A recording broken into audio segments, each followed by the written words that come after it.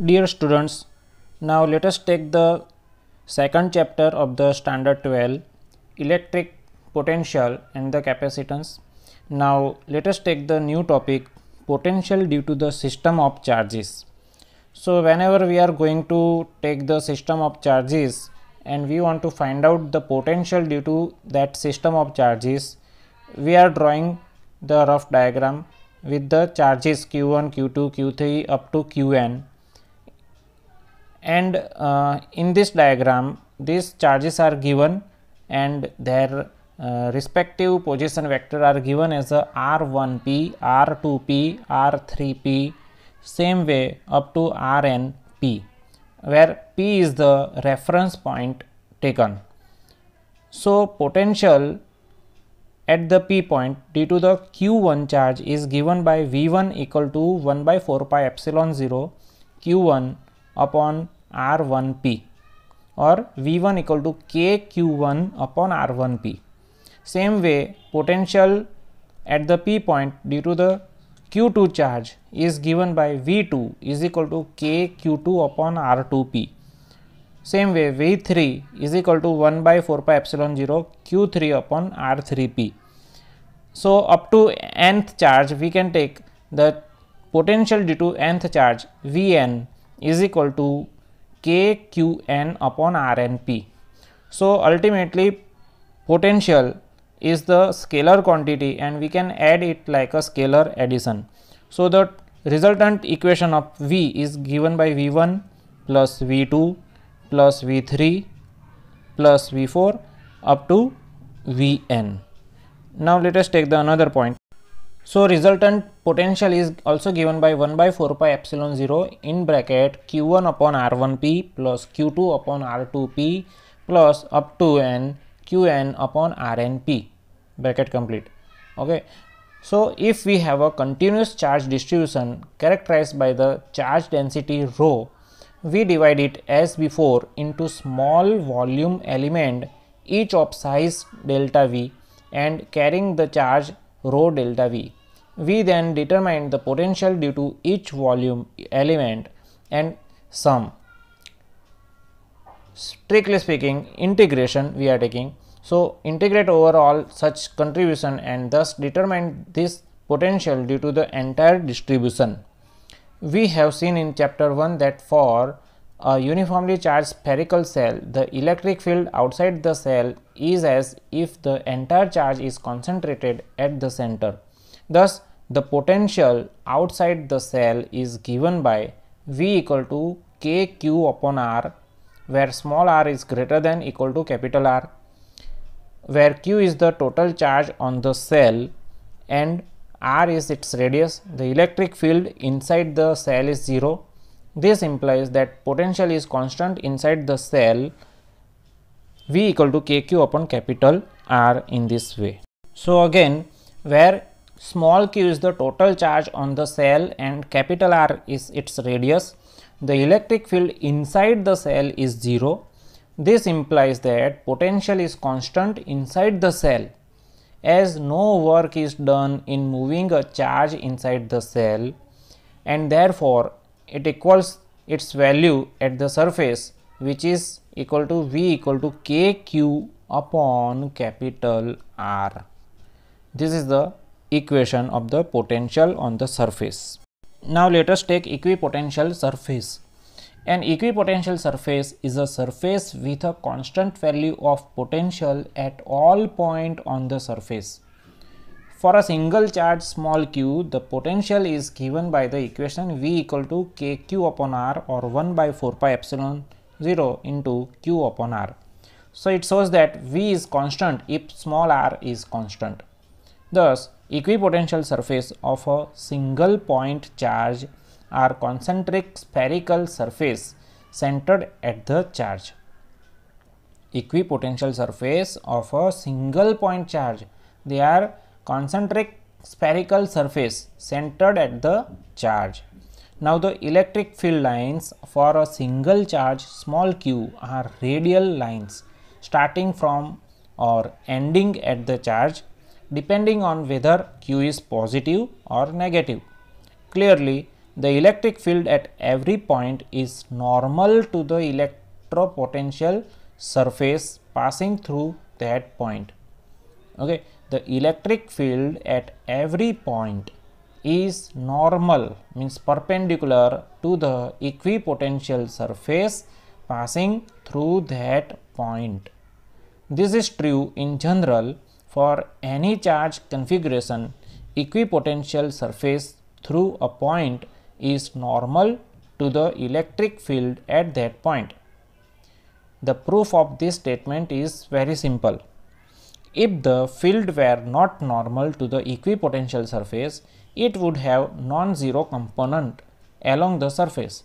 To move a unit test charge against the direction of the component of the field, work would have to be done. But this is in contradiction to the definition of an equipotential surface.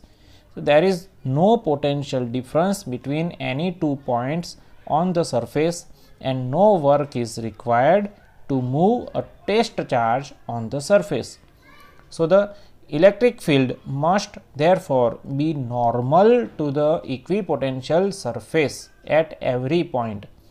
Equipotential surfaces offer an alternative visual picture in addition to the picture of electric field lines around a charge configuration. You can see in the figure 2.10 the equipotential surface for the uniform electric field. If you take the single plane, okay, then the electric field lines, they are perpendicular to that plane. Same way, for a uniform electric field, say E, along the x axis the equipotential surface are planes normal to the x axis, that means planes parallel to the yz plane, figure 2.10 which we have described. Equipotential surface for a dipole and two identical positive charges are shown in the next two figure 2.11a and 2.11b. So, negative charge is at left side, positive charge is at the right side. Between them there is some distance, so that create the dipole, and for that dipole the equipotential surface are shown in the figure. At the figure B, two equal charges, positive charges are given with some distance. So, their equipotential surface is shown in the figure B. So, you can understand it very well from the given figure. Now, let us take relation between field and the electric potential. So, let us consider two closely spaced equipotential surface A and B as shown in this figure with potential value V and V plus delta V. So, surface A is having the potential V, and on the surface V B we are taking the V plus delta V potential. Delta V is the change in the value of the V in the direction of the electric field E. So, let us take the P point on this surface B surface, and delta L is the perpendicular distance of the surface A from the P. Imagine that a unit positive charge is moved along the perpendicular from the surface B to surface A against the electric field. So, the work done in this process is dW is equal to E dot dL or the E dot delta L. So, this work equal the potential difference W by VQ, and we are taking Q equal to 1 unit charge. So, VA minus VB, that is given by the V minus in bracket V plus delta V is equal to minus delta V is equal to E delta L. So, magnitude of the E is given by minus delta V upon delta L. It is one type of the differentiation of potential with respect to distance. You can also write it as a mode of E is equal to minus dV upon dL. Since dV or the delta V is negative, so delta V is given by minus of delta V, we can rewrite the equation as magnitude of E is equal to minus magnitude of delta V upon delta L, that is the plus delta V upon delta L. It is just the value. So, we thus arrive at the two important conclusion. One, electric field is in the direction in which the potential decrease steepest. Second, its magnitude is given by the change in the magnitude of potential per unit displacement normal to the equipotential surface at the point.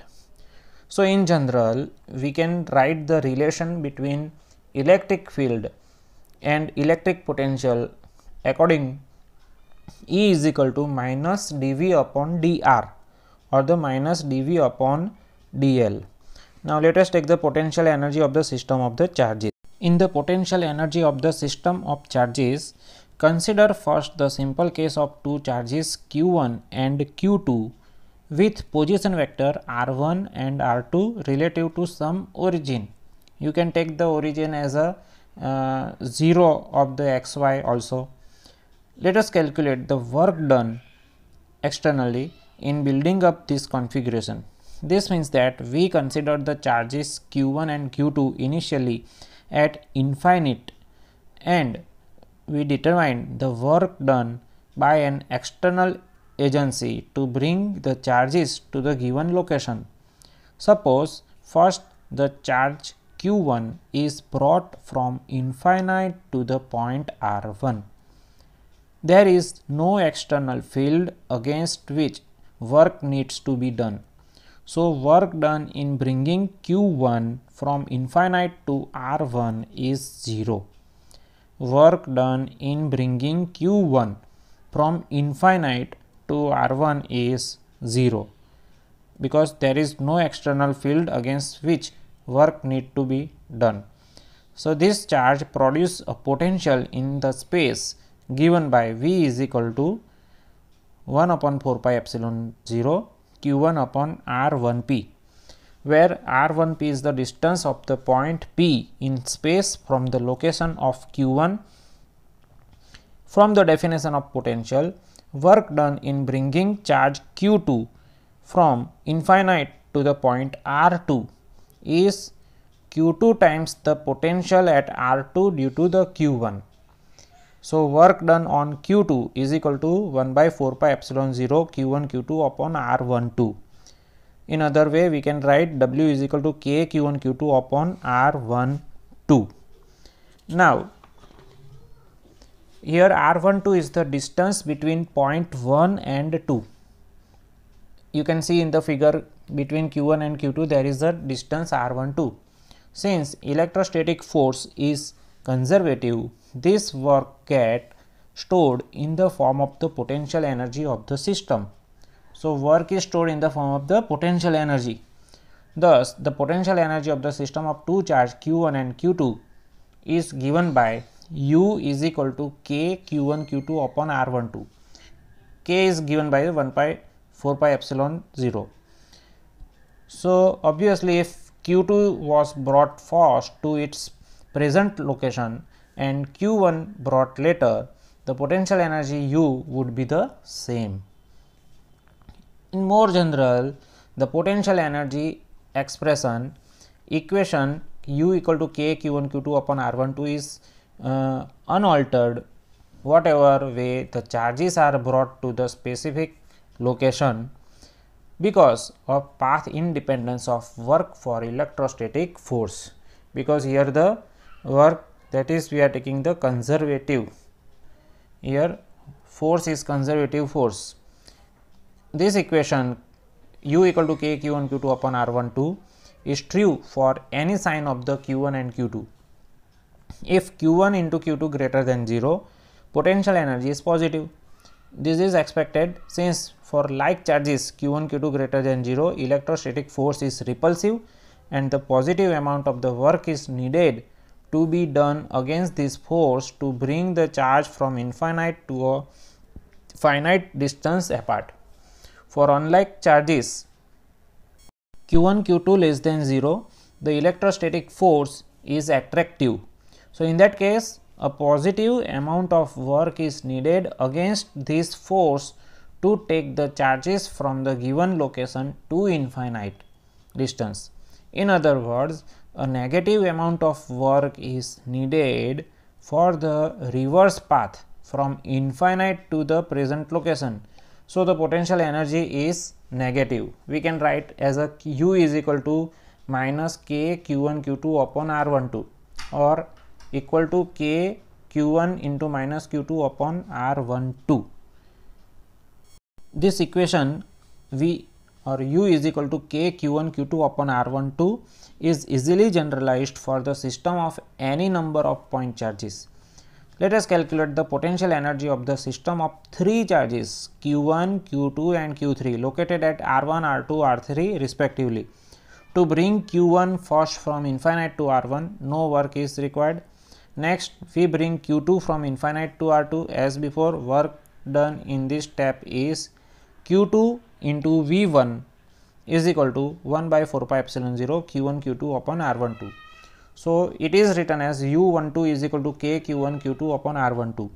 The charges Q1 and Q2 produce a potential which at any point P is given by V12 is equal to 1 by 4 pi epsilon naught in bracket Q1 upon R1P plus Q2 upon R2P.